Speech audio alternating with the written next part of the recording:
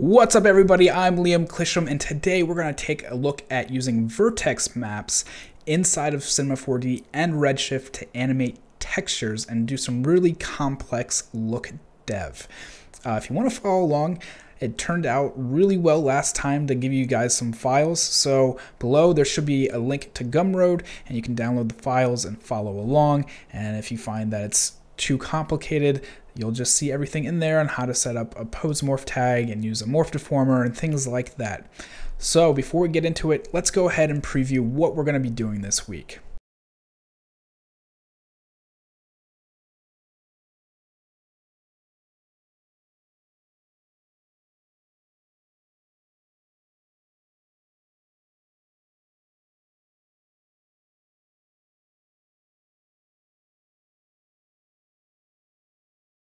Inside Cinema4D, we've got a pretty basic scene setup. You'll see I've got 3 different materials.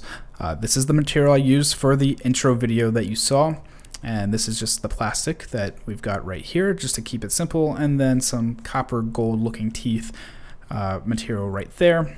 And so main skull, and then lower teeth, upper teeth right here. We're mostly going to be focusing on this right here. So just a brief overview of what a vertex map is. And if you know what a vertex map is, you can skip ahead about a minute. But a vertex map essentially lets you paint on your selections. So if you've ever done a point selection or a polygon selection, those can get pretty jagged and wonky looking, while painting lets you keep it nice and smooth, and you can blend between things, and it lets you get some really nice effects. So to get that, you can go to Character, Paint Tool, and I'm going to set mine to Add. It's usually set to that, so make sure you've got Add on. And as soon as we click, you'll see the skull turns red, and everywhere we paint starts to turn yellow. And the best way to show you what's happening is to put it on a displacer. So what I'm going to do is to throw a displacer in here, and under Cinema4D tags, I'm going to put a restriction tag, and that restriction tag is going to say only use the vertex map. And if you do a point selection tag, or sorry, if you do a point selection, or if you do a polygon selection, you can put that in here too. It's really telling Cinema and whatever displacement or whatever thing you put the restriction tag on to only look at those selections. So the displacer, if we throw some noise in here, is only going to put noise and displace the areas that we've selected. And to really show you, I'll crank this up a good bit and just select this again. You can see that's what we're getting. And let me go ahead and double tap on this, and I can show you smoothing it out. So I'll smooth it out, and you can see it starts to get nice and pretty. If I hit play, I've got a subdivision tag on here with this Redshift tag. So it's getting nice and smoothed out. Smooth it out again. Make sure I'm on the right tag. There we go. So really cool stuff that you can do. A lot more control than doing polygon and point selection and edge selections and things like that. So how does this affect materials?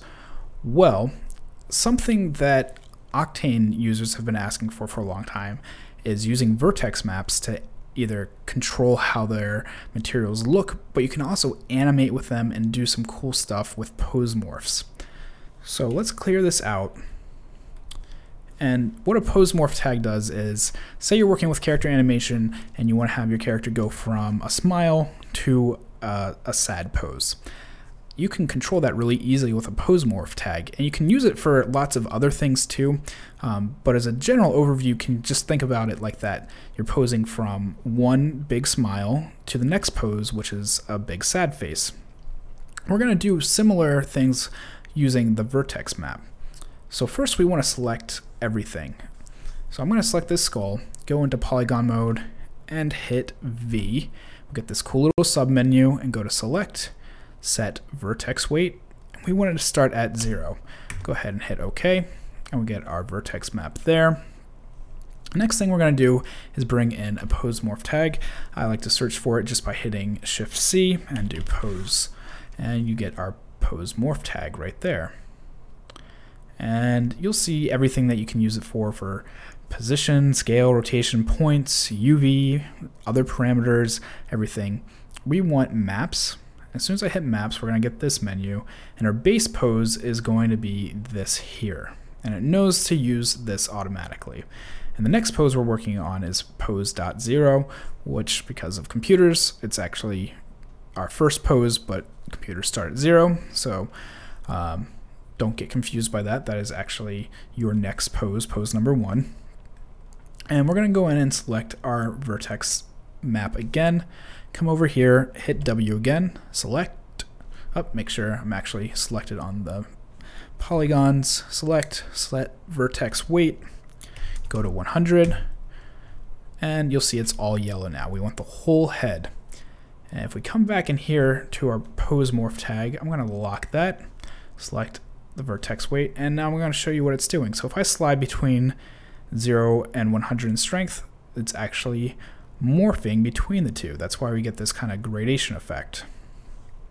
Go ahead and pause the render view because it's not actually rendering anything, it's staying the same.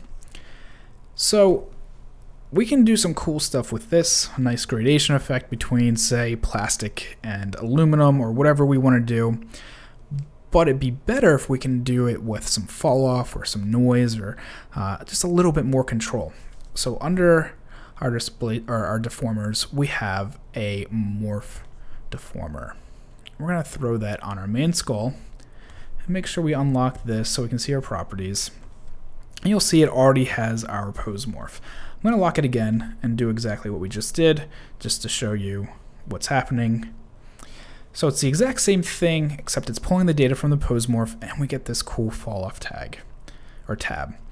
And I'm going to go into linear, and just like using any other deformer with Falloff, we can start doing some really cool stuff. So I'm going to hit E to bring that up. And you know what? I think we need to set this to animate. So let me go ahead and unlock this, get our vertex property, our pose morph property back, set it to animate. Go back to this, make sure, yep, there we go. It was still in edit mode, make sure it is in animate, so now we can actually animate things. So now we get this cool fall off control, and so that lets us have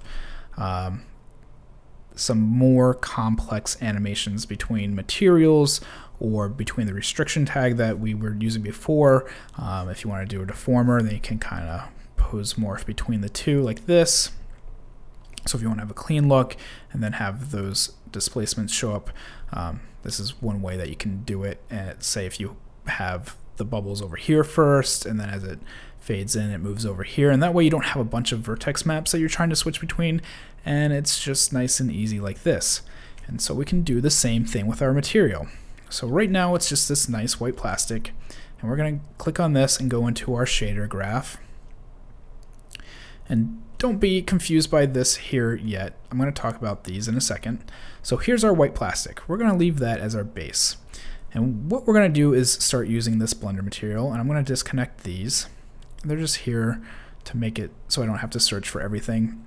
And what a blender material is going to do is let you blend between two different materials. So I've got this white plastic, but I've also got this iron. So I've got a hotkey to set it to the output. If I hit play on here, you'll see it's now iron. And it's got some scratches in there too. I've got a little normal map going. And you can watch some of the earlier material tutorials that we've done. And I go over how to do all this too, but if you haven't seen any of those, just a quick overview.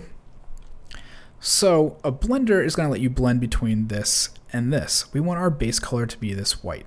So I'm going to set that to there. Go ahead and hotkey this into the output. You'll see that updates. And we'll go ahead and plug our iron in here. And if we take a look at our material blender, it's set to white. And so that means go ahead and use all of layer 1. But if we go back down towards gray or even black, we start to shift back to our plastic. So now that you know how that works, we can do that with this vertex attribute. And the way you get that is just search for vertex, bring it in here, there's your node, and you can pipe in whatever vertex map you want into here. Now when this comes in, it's usually got a default color of pink, or sometimes it's other colors. Make sure you just set it to white. That way you're working with linear black and white values. And we'll pipe this into our blender, blend color right there. And you'll see it's going to update for a second. All right, let's change our view so we can see what's happening. I'm going to refresh our scene really quickly, make sure everything's going nice and smooth. All right, so we've got plastic. So what happens if we move this? I'm going to fade this through, and if we take a look as it loads, you'll see we're now using the vertex map to switch between the two. So in the front, where this is all yellow, we get our iron coming in with these scratches. As I rotate towards the back, you'll see it's still our white plastic in here. And just to show it a little better, why don't we do something like hot pink, kind of purple fuchsia. And from the side, you can see how it's really working. And you can use whatever kind of fall off you want in here. So if you do a noise, see we start getting this noisy pattern. Set our clips low and high. Get some little hard edges. Change our seed around a bit. Maybe we can do like 200 by 200 by 200. And if we move this through, you'll see the noise moves through too. So then we get these cool patterns in here. Again, we can adjust our clips. So we get harder edges. If I move it this way, you can start doing some really cool stuff. So this is exactly what I did with the video at the beginning, except the material's a lot more advanced. So I'll go ahead and put this on here. Let it update. And so what I've got going on is this base kind of painted plastic right here. Then this aluminum that I've got just some scratches and a bump map and a normal map, and then even displacement in here that I'm driving with some noise, and the vertex map right in here. And so if I move around, you'll see we get new displacement in different areas, and then we keep it nice and clean in plastic in other ones. And in the video, I had it set to a sphere that I just scaled up. So right there, we've got nothing, and then I'll scale it up. And you'll see over here where the sphere is, it's a little bit hotter. Which I think I just killed the fall off. Let me bring that back. There we go.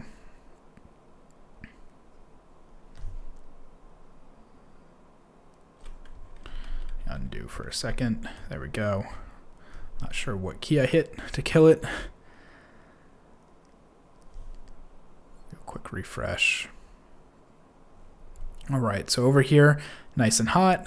So we get over here, it starts to fall off. Bring that in too, kind of get like a two-face look going. So say you're working with subsurface scattering and you wanted to have a two-face look, this is how you could achieve it really easily. And then we can go from one side to the other.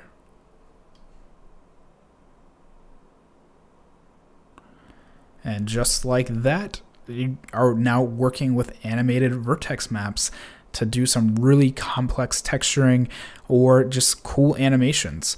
Just a few clicks and setting up your maps, and you're ready to go, and you can use it through different materials. Just make sure you're using the same map, and you can keep switching them out and do look dev really quick. All right, that's it for this week. I hope you guys enjoyed this one. I think it's pretty awesome how you can get really complex looks and animate materials with Redshift using a vertex map. If you have any questions, we live stream every Thursday for Redshift Live. You can catch us live here on YouTube, on Twitch, on Facebook, and even on Periscope. So come check us out. It's usually 9 p.m. Eastern, 8 p.m. Central. And you can follow along, and I'm going to cover this and whatever question you guys have, and we just have a lot of fun. So definitely look for that on Twitter. We announce it every week, and you can get a link directly in your inbox or through a tweet. All right, guys, I'll talk to you soon. Thanks.